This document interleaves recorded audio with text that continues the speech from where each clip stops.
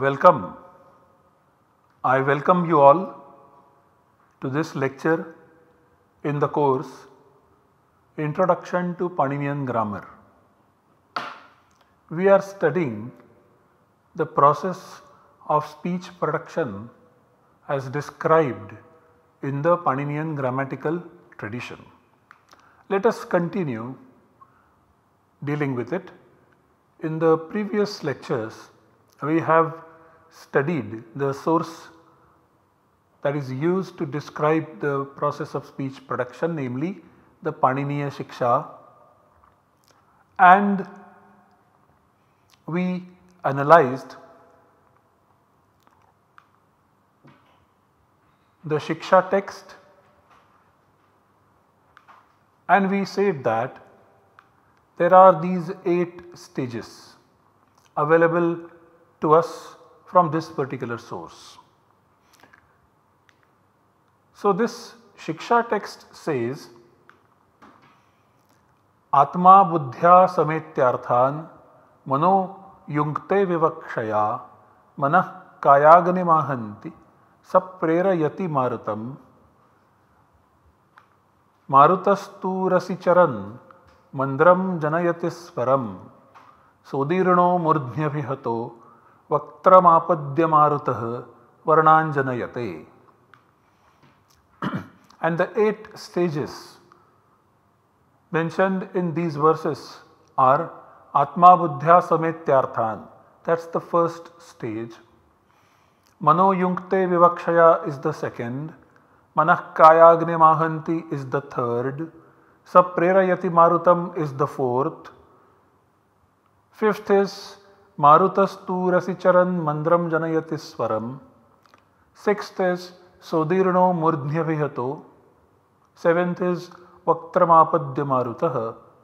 And eighth and the final stage is Varnan janayate. The speech is actually produced. This is an audible speech. Amongst them, we have been studying this first stage so far. And we have been trying to understand what this stage entails. What do these words mean? And so we first of all try to understand the role that is played by Atma and Buddhi and Arthas. And now we are studying what is the meaning of Sametya. After having collected the meanings through the intellect, that is the meaning of this line. What is the meaning of having collected? Sametya. That is what we have been studying. And then we said that let us study in some more detail what is meant by this collection of meanings, namely simple, derivate, superderivates, etc. Let us also study briefly what is the concept of congruity and also the concept of mutual expectancy. And so, in the previous lecture, we also studied the overall cognitive process involved in the cognitive apparatus of the human being. And on that basis, using that as an example, we shall study now the first point on this slide, namely the collection of meanings, simple, derivate and superderivates.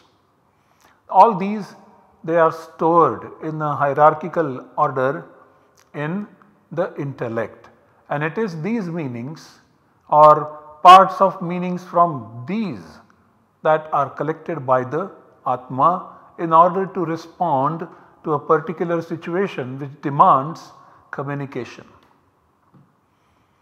Let us now look at the first stage little more deeply. To recap, these are the domains and these are the sense organs. Shrotra, ear, and Shabda is the domain, sound. Tvak is the sense organ, skin, and Sparsha is the domain, that is touch. Chakshus that is eyes is the sense organ and rupa is the domain, that is form. Jihva is the sense organ and taste is the domain, and ghrana or nose is the sense organ and gandha or odor is the domain in which ghrana operates. So, this is the correlation between the sense organs and the domains, and we have seen the rules that the sense organs operate within their own domains, they never have a cross link. Now let us look at each one of the sense organs and the domains, and when we say collection of meanings, what do we mean, what are the examples, and for each of the sense organ and domain pair we shall study the three developments, namely simple, derivate and superderivate. Let us first look at the Shrotra Indriya, ears, and Shabda, that is sound, the domain. So what is the simple Arthakasha? It involves, let us say, action of hearing and words related to it and other meanings also related to it, action of hearing. Then action of hearing is more specific. In general, action of knowing, that is what happens through ears, and so that is also part of the Arthakasha that can be considered as simple. Parts of the organ, they are also considered to be the part of the Arthakasha which is termed as simple, related to the ear. Then let us say the ornaments of the organ and the functions of the organ, all these fall under simple Arthakasha related to the Indriya, ears.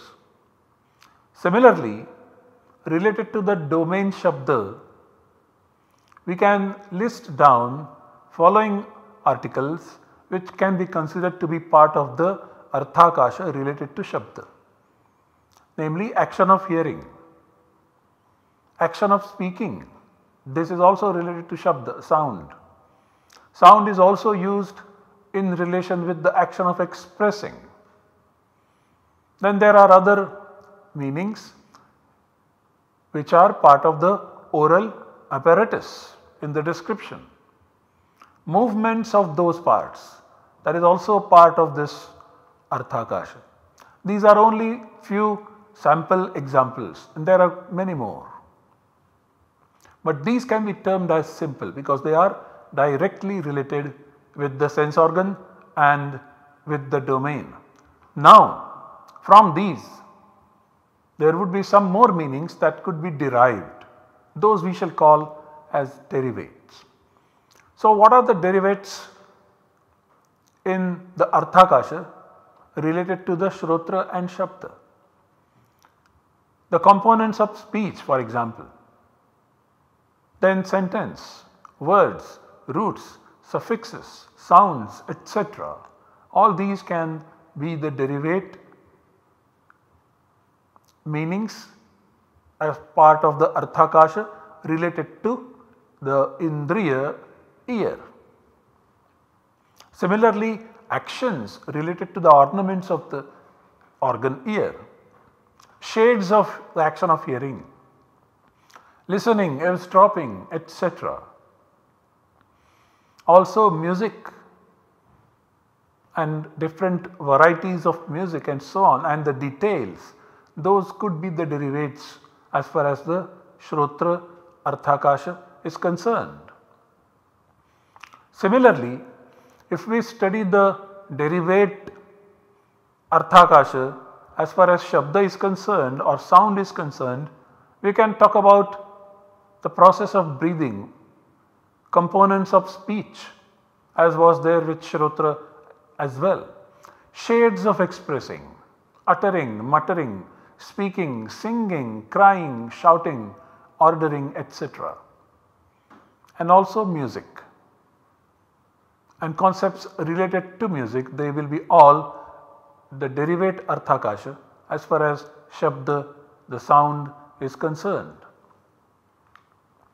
Something that is derived out of these derivatives can be referred to as superderivate. And so, the superderivate part of the Arthakasha is related to, that is related to the Shrotra or ear, is extension of hearing. That is lending an ear, for example, all ears, another example. Similarly, figurative use of the organ ear. Hearing what cannot be heard. If that is to be said, then obviously you are not actually performing the action of hearing by involving the ear, but then you are still using the word hearing. Knowledge in general, that could be the superderivate, and also refinement of arts, music and so on. Similarly, if we talk about the superderivate Arthakasha as far as Shabda or sound is concerned, we can say that the written symbols considered as a speech is an extension, and that could be the superderivative of Shabda or sound. Action of amplifying, action of compounding, soundproof, etc., such words and such meanings, they could be considered as superderivates. And of course, creative acts and refinements, they could be considered as the superderivate Arthakasha with reference to Shabda. This is how the collection of meanings with reference to Shrotra and Shabda can be mapped, can be noted down. And once again, these are just a few examples, and there could be many more depending on the situations as well. Here we are only looking at the cognitive process of a human being, which is core and which is universal. So, these are universal concepts that we are dealing with. Let us proceed further and study each one of the pairs of sense organ and the domain and see what collection of meanings does mean in their case, what Arthakasha can be represented by in those cases.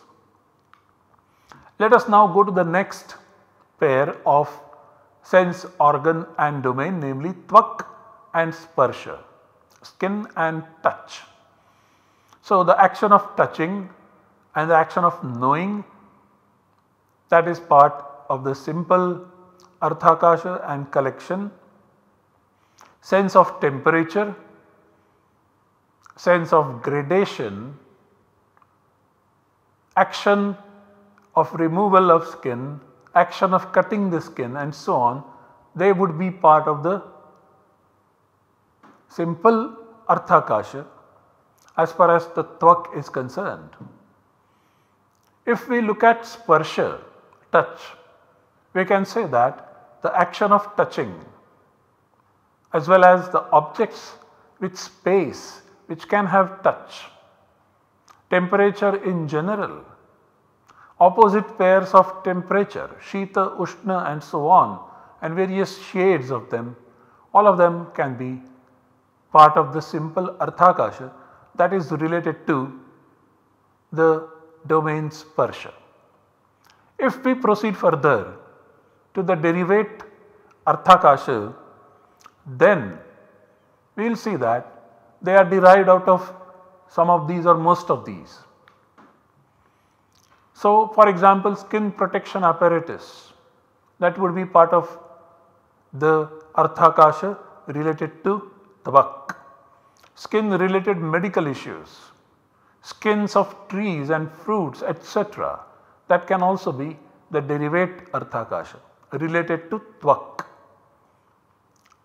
as an Indriya. Then if we look at Sparsha and the derivate Arthakasha related to it, we can note down some examples, say namely shades of touches, gentle touch, a rough touch or whatever. Body parts related to touch, and finally emotions that are related to touch. They all can come under the derivate aspect of touch as an Arthakasha. Then if we go to superderivate, as far as the Tvak is concerned, we can say that figurative use of skin in sentences and so on, that gives us a clue that this must be an Arthakasha where skin as a meaning is used in the figurative sense. And then equipment or means for skin protection and so on, things related to them, they can also come under superderivate part of the Arthakasha. Similarly for sparsha also we can say that figurative use of touch, for example touch of imagination and so on, that can come under superderivate. Similarly measurements of touch, something like that can also come under the superderivate part of the Arthakasha related to Tvak. Now let us look at the Arthakasha, which is simple, related to the pair of Chakshus and Rupa, and most probably this pair predominates every other pair. So Chakshus, eyes, can be related to the action of seeing and action of knowing, of course. Then there are parts of eyes, biological limbs. Then there are movement of eye, that is opening, closing, etc., etc. They all will come under the simple Arthakasha related to Chakshus. If we look at the Rupa as the domain of Chakshus, we can note that size or shape, length, color, direction, written symbol, all of this would constitute the Rupa and would come under the simple Arthakasha related to Rupa. Then if we go to the derivate part of the Arthakasha related to the pair Chakshus and Rupa, we can note the following. The medical aspect of eyes can be the derivate part of the Arthakasha related to the Chakshus or the eyes. Shades of action of seeing. What blocks the eyes? What blocks the perception through eyes? That can also come under eyes, the blocker. And technological aspects of seeing. For example, using a microscope and so on. New equipment that helps improve the action of seeing, that can also come as the Arthakasha related to Chakshus, and this Arthakasha will be called the derivate Arthakasha. Now the Arthakasha related to Rupa would be of this kind. Say for example in pairs, gross versus subtle. So these and related concepts can be part of the Arthakasha related to Rupa or form. Similarly, when form becomes an important feature of a personality, then also we can say that that form has become the derivate part of the Arthakasha related to Rupa. Form of language is another example, and the material that expresses the form, that can also be called as the derivate of the Arthakasha related to Rupa. Then we go to superderivate related to Chakshus and Rupa. So figurative use of eyes is part of this superderivate Arthakasha. Seeing equated with philosophizing, as is the case in the Indian philosophy, where the philosophical systems are called darshana, primarily an action of seeing something. So then that would be a superderivate Arthakasha related to the action of extension of action of seeing to inanimates such as machines. Computer vision, for example, could be a concept that can be related to the Chakshus as part of the superderivate Arthakasha. Then also extension of action of seeing to virtual entities like state. So, there is a famous statement by Kautilya Chanakya in his work where he says, Chara Chakshusho Rajanaha, the kings have the spies as their eyes. Here we are imposing the organ Chakshus on an entity which is virtual entity, namely the state, and saying that spies are the eyes for the king. So, this is a superderivate part of the Arthakasha related to Chakshus. Now, the superderivate part related to Rupa or form as a domain would be mixed form with all features put together, for example color, size, etc. There are some colors which are distinct from one another, but there are some colors which are mixed, which are the result of the mixture of two or more colors. All of them that can come under the superderivate aspect of the Rupa. Form becoming a template in intellect, as in logic, this is an extension of the form. This can also be considered as the superderivate part of the Arthakasha related to the Rupa. Next we go to the simple Arthakasha related to Jivha or tongue and Rasa, namely the taste. So, here the action of tasting, the action of knowing, they are part of the simple Arthakasha that is related to the sense organ tongue. Parts of tongue and movements of tongue, they will also be primarily part of the simple Arthakasha related to the organ tongue. And then the domain taste will have following as part of its domain, namely its Arthakasha, namely action of taste,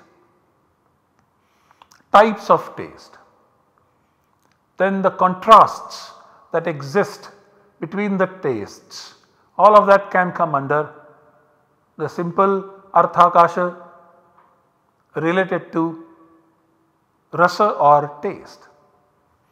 Then objects generating different tastes, they will also come under the simple Arthakasha. If we look at the derivate part of this Arthakasha related to Jivha and Rasa, we shall say that the medical aspects related to tongue, they can be considered to be the derivate part of tongue, of Arthakasha related to tongue. Tongue used as an instrument for speech can also come under that classification, and then types of tongue that can also come under the derivate part. Similarly, rasa or taste, if this is to be studied and the derivate aspect of Arthakasha related to it needs to be studied, then we can say that mixed taste of different objects, that can come under the derivate aspect of Arthakasha related to rasa. Basic crops generating objects of different tastes, they can also come under the derivate part of the Arthakasha related to rasa. Types of food, for instance, ingredients, recipe and related material, that can come under derivate part of the Arthakasha that is related to rasa. Correlation of tastes with emotions and culture, they can also come under the derivate part of the Arthakasha related to rasa. Then if we look at the superderivate aspect of Jivha and Rasa, we will note the following: the figurative use of tongue in the language, this will come as the superderivate part of the Arthakasha related to Jivha. Figurative use of action of tongue, that can also come under the Arthakasha, which is superderivate related to the tongue. And now if we look at rasa or the taste and the superderivate Arthakasha related to it, we will note that generalization to refer to aesthetic experience in general as rasa, that would come under the superderivate aspect of Arthakasha related to rasa. And then of course figurative use of taste, that will be also a part of this Arthakasha. Now finally the fifth pair of sense organs and domain is Ghrana, that is nose, and Gandha, that is odor. So the simple Arthakasha related to these two is something like this. As far as Ghrana is concerned, the action of smelling and the action of knowing, also the action of breathing, that is part of this Arthakasha.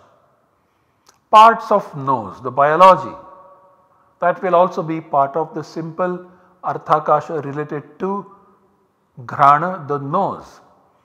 And then the simple Arthakasha related to the domain Gandha or odor is the following: action of smelling, of course, different kinds of odor, objects which generate different kinds of odor, they will also be a part of this Arthakasha. And then there would be someone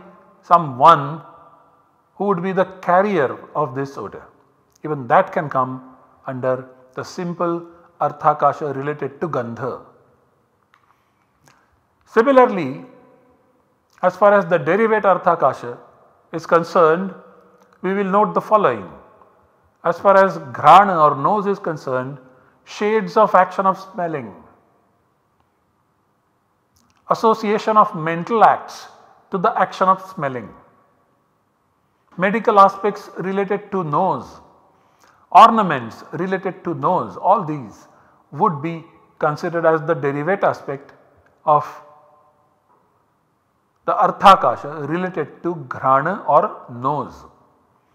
Similarly, the derivate aspect of the Arthakasha related to Gandha would be shades of odors, contrast in the types of odors, association of mental acts to the odor, animals working on odor, all of that can come under the Arthakasha related to Gandha, and this would be the derivate Arthakasha.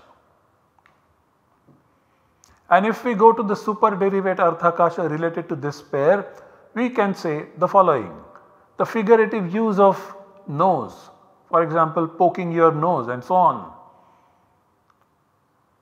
that could come under the superderivate Arthakasha related to Ghrana or nose. Similarly, the objects that cover the nose, that are not actually related to it but are temporarily related to it, they can also come under this superderivate aspect of Arthakasha related to nose.